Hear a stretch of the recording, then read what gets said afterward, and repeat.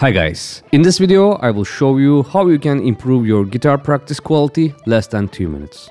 As you all know, we have to start practicing slowly to create a better muscle memory and increase speed. I always advise my students to practice with metronome and YouTube. Most of my new students know that there is a playback speed option on YouTube, but most of them don't know about the custom button.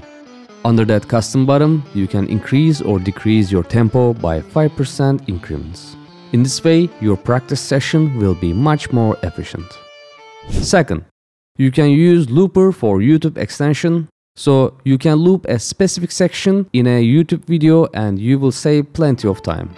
When I was learning guitar, I was dealing with cassette players. I betcha you can play better than me if you use these two features.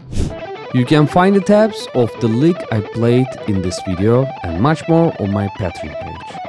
Don't forget to check out my Patreon page, subscribe to my channel and support my channel, guys. I hope to see you on my upcoming videos. Cheers!